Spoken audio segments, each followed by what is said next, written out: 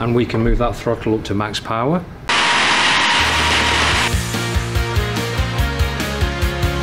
Over 50,000 horsepower, that's massive. Just go careful, Sam, the leading edges are pretty sharp. Test cell, which is a building within a building. Wow. We can do water ingestion testing. This is our DreamFix facility. What went wrong with the Dreamliner? A special Trent 1000 over here. Wow, this is a very different one. Once it's finished, this will be the world's largest indoor test bed for experimental testing. It's like a swimming pool. Yeah, so this isn't actually a swimming pool. I was really impressed, but this is really geared up for the future generation of the engine, like the Ultrafan. Welcome to Derby in the UK. When you think about Rolls-Royce, you probably think about their cars, Rolls-Royce Phantom, Rolls-Royce Ghost. But for Afghan like me and many of you, we love airplanes. We know Rolls-Royce make great airplane engine. Today, we're gonna take a look inside the Rolls-Royce engine factory.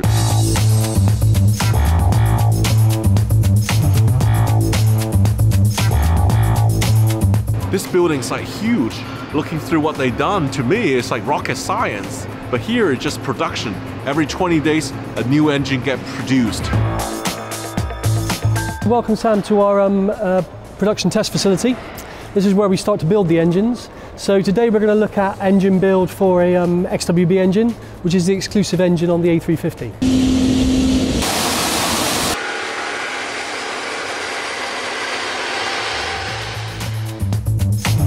Start of the process really here. We've got behind us a fan disc. So this is where the fan blades go. If you look over behind the fan disc, you can see where the blades come in. So they're manufactured and brought into here. So we've got fan blades, fan disc, and over on the table here are the annulus fillers. Now they're the pieces that go between the blades to make a nice smooth finish for the air flowing into the engine. So this really is the start of the process for our XWB engine. So what we've got here now is we brought the disc, the blades and the annulus fillers together and formed the fan that goes at the front of the engine, where the flow goes through the engine and it's the fan that produces the majority of the thrust for the engine. And this is an assembled fan for an XWB engine. Wow, look at this blade here. Just go careful, Sam, the leading edges are pretty sharp. And that's to get a really efficient flow into the engine. We've just seen the fan at the front of the engine. What we're looking at now is a turbine and a shaft that goes to the back of the engine. Now what this is what drives the fan or the compressor round. So you tend to see turbine blades hidden in this casing up here, and then a long shaft that goes through the middle of the engine and drives the compressor or the fan at the front. So this is another module on build that comes together to make our XWB engine.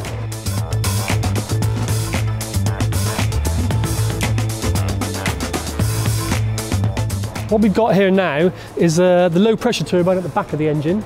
That's the start of the core build, so that's right at the back of the engine. We put that vertically and gradually build that up in what we call a stack. That's building the core, and then on the other side of the shop, over here, we've got the fan being built. We saw the fan blades being built next door. This is the fan case, and you can see lots of pipes and wires on the outside, very complex build process. And you can see we use electronic models to direct the guys that are building the engine. So they'll look on the screen, look at where the pipes need to go, check that before they go and actually put them on the engine.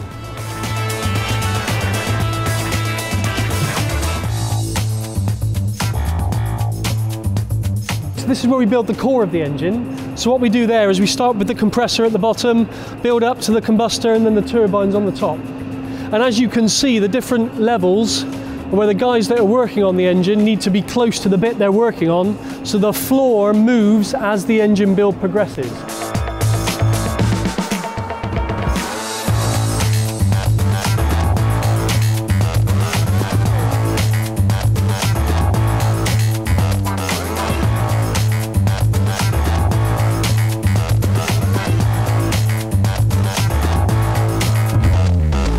Behind me the core is finished build now.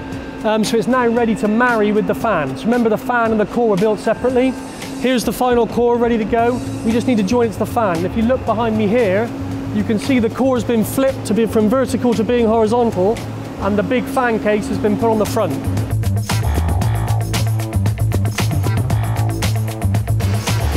Bill, what's this machine's been doing, spinning around? Okay, well before we put the fan blades in the fan case, we need to make sure that the fan blades are a perfect fit to the fan case. We don't want a very big gap between the fan case and the blades. So this is just checking that and making sure that they're going to fit perfectly together.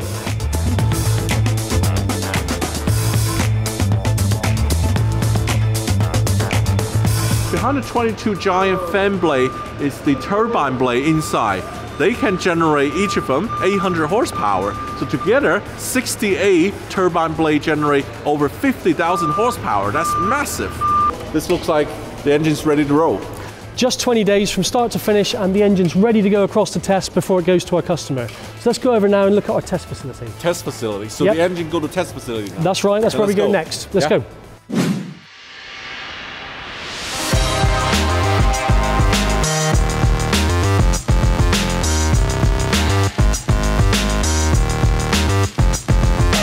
Welcome to 58 bed control room. Here is where the guys take control of the engine, whether it's to gather data or ensure build conformity. We take the engine, we rig it to the test facility, and we carry out the customer's requirements, either to test it for maturity, for different strains, pressures, temperatures. We can do many things here in Derby in the test bed. This is basically the pilot takes control of the engine with the throttle, and we can move that throttle up to max power.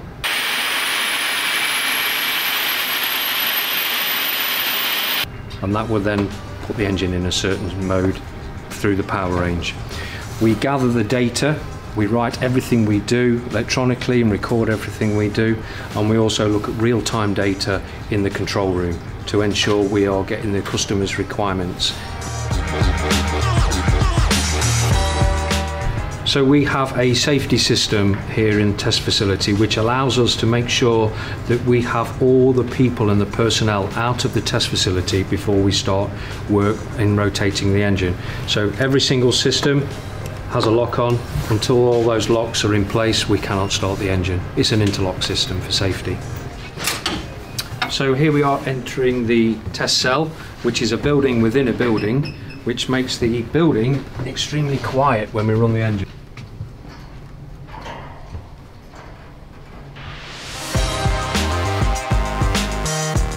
This is the test cell now. So when we go through this door, we'll go into the test cell and we'll be able to look at the test facility. Wow.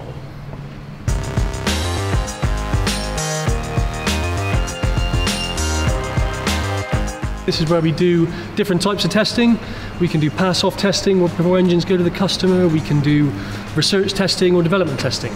Some of the really interesting, exciting tests we do that we don't do very often, that we do in development, ready for certification, could be fan blade off tests, where we blow a fan off and check that it's contained within the system. We could do you have to destroy it, destroy a blade how they can sustain that, just prove that should that happen in service, very unlikely that it would, but we've got to prove that that event is safe, so we do that. We can do water ingestion testing. We pour loads of water down the front of the engine to simulate a storm and flying through a storm and show that the engine performs correctly in that. We can do bird strike testing, where we fire birds at the engine to simulate what could happen if you were to hit a bird and show that the engine's strong enough to take that. And we can also do what we call cold start testing, where we basically bring a massive fridge in and put the engine in it. Make it really cold. Overnight, make it really, really cold, and then take the fridge away and prove that we can start it cold, because engines find it more difficult to start in really cold conditions. So all kinds of really important testing that we can do on this cell in Derby. Right.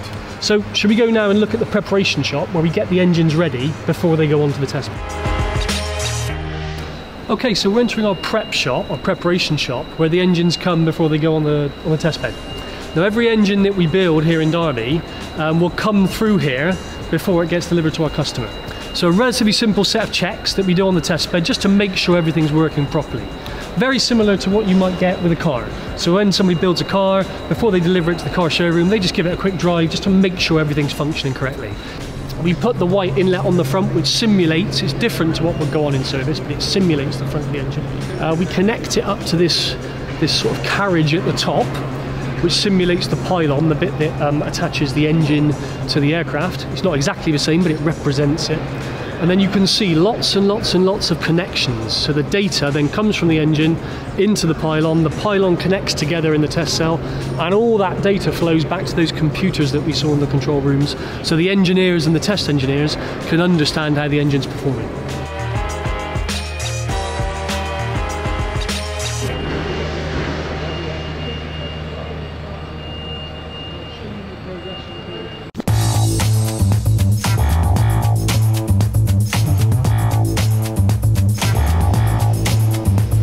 So Sam, this is our DreamFix facility, which is a physical representation, if you like, of the effort we're putting in to fix this problem we've got with the Trent 1000 and reduce the disruption for our customers, which we're really regretful of. At the moment, we've got about 4 engines in here, which we're fixing quickly on a turn time to get them back out into the fleet.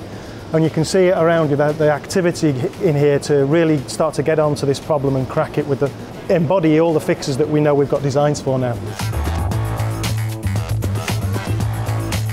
The Trent 1000 engine is developed specially for 787 Dreamliners, but somehow they suffer a problem. What went wrong with the Dreamliner on the Trent 1000 engine, Richard? Well, we had three issues, but I think the easiest way to try and understand it is use a car analogy. Imagine you've got a car, it's been proven safe for use, but you know that the tyres will wear out at some point, you know that the windscreen wipers will wear out at some point. Those things happen and you bring those in to fix them as and when they need. 2 of our problems were like that. So we had an HP turbine and IP turbine that were wearing out slightly earlier than expected, so you bring them in to replace them earlier than expected. On top of that, and the third problem which made it a bit trickier, was we had an IP compressor problem, which was not something that you can monitor on condition. So it's not like wearing your tyres out or looking at your windscreen wipers. Imagine you had a problem with an oil pump that you had to bring in.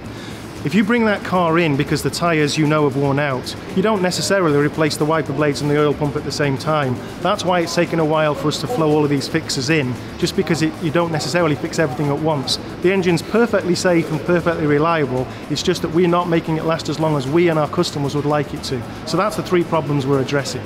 So imagine you're bringing in your tyres, we're putting new tyres on, not necessarily changing the windscreen wipers at the same time because they might still be good to go. Then you come in next time, you change the windscreen wipers, your tyres are still fine.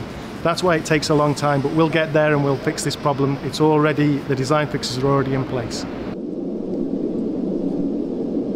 So Sam, we're in the DreamFix facility looking at Trent 1000s, and we've actually got a special Trent 1000 over here that's got some of our newer technology for future engines on, which I could like to show you if you want to walk this way. Let's take a look.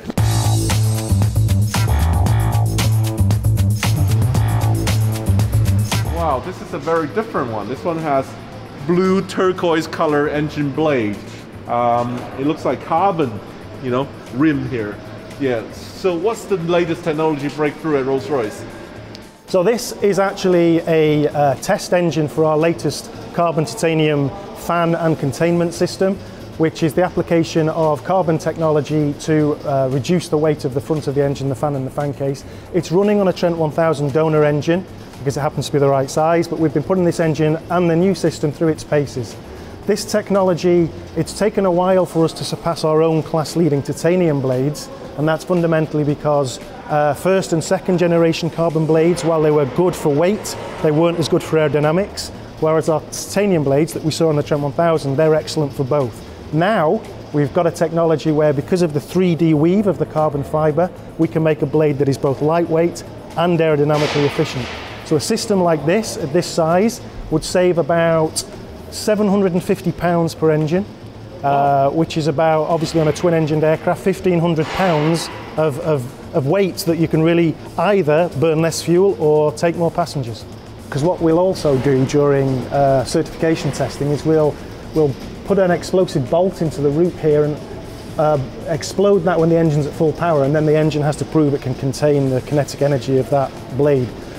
If one of these were to let go in those circumstances, the amount of energy that we're talking about containing would be similar to if you take a BMW 3 Series and drive it off a 100-foot cliff. That's the amount of energy that this has to contain.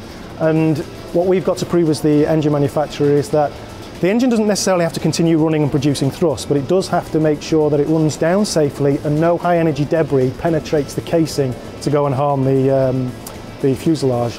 So if one of this were to happen while you're flying, then you might spill your gin and tonic, but you'd be perfectly safe.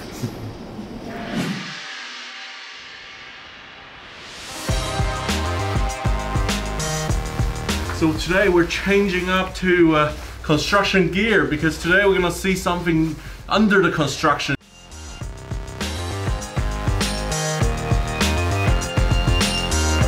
So we're here today at Bed 80. So once it's finished, this will be the world's largest indoor test bed for experimental testing. So this is where we're actually push our engines to their ultimate limits so we can understand how they really perform.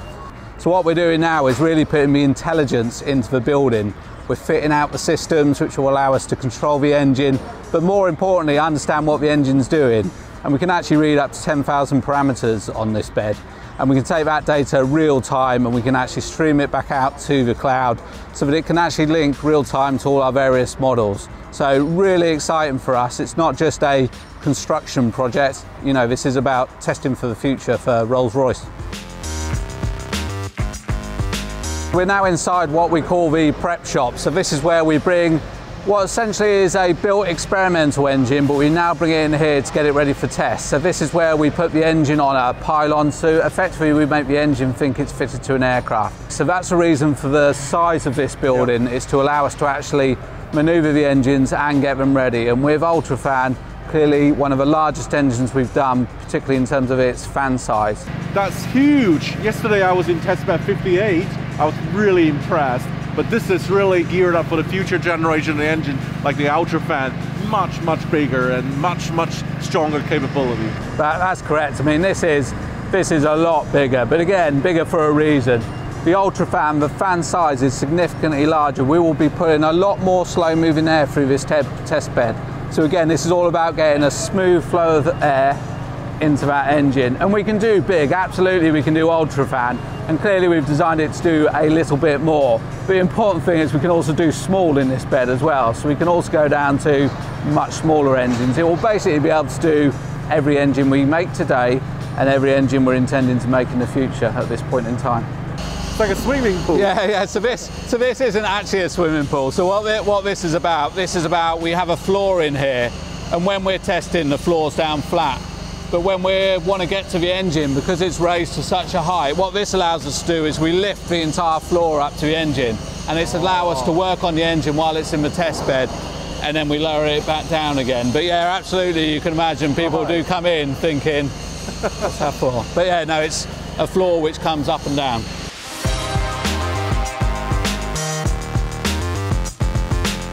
We've moved from the test cell, we're now into the first section of the tube, which is where we start to manage the air coming out of the engine. Anyone who's been at the airport, you know what the noise is like, and I think lots of people have probably seen the videos on YouTube of people standing at the airport fences and seeing the power of the engine as it takes off.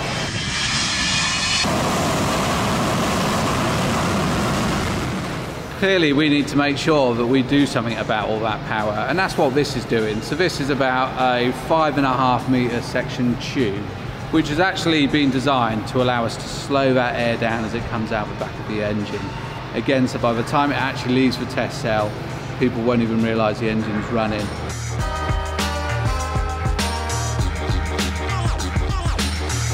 This is effectively where the air will leave the test bed, and yeah, when we look at this, we call it the basket for obvious reasons. So this is where the air has come out of the engine, it's come through the big tube we've seen, it comes into here, which is an 8 metre section. And what we're doing here is the air is coming down, it's hitting that, what does look like the front of an engine, it's hitting that cone, but what that cone's then doing is it's spreading the air out throughout this space. And again, the idea is we spread the air out, we change its direction, we slow it down, and then the air can then all lift up. This test bed, you know, build a test bed like this probably every 10 to 15 years. So from an engineer's point of view, this really is a once in a lifetime opportunity. So we've got people working on this who are very, very excited because they know they're doing something for the future generations. And they know they may not get the opportunity again in their careers. Really exciting. And their legacy will last for a lifetime. That's it, absolutely. Many more years to come yeah. for such an engineering feat like this. Yeah, absolutely.